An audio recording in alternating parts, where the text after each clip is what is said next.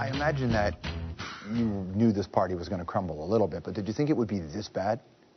I don't think anybody, I mean, I think the day after the election, everybody kind of collectively woke up and said, oh my God, what has happened to the Liberal Party? And not just in the party, but people who care about the country having a strong center. And so I think at that point, you know, you can either just sort of watch it melt away or say, I have something to contribute and I want to help. So I decided that I had to give up the balance of being able to eat well, play tennis, lose weight, you know, kind of like a natural life, and kind of get back into the rat race again. Are you suggesting that the Liberal Party is bad for your health?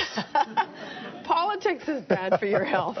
But you felt like Paul Martin and them pushed you out, right? Well, at the time of the... Partly because you're a woman, too, you said that, right? I think it was a change of leadership, and I think at the time Paul was so strong that he figured that he would probably present an image of a different party, and I was not part of that image. So at the time, there's an implication that gender played a role. Did you feel that way? Do you still feel that way?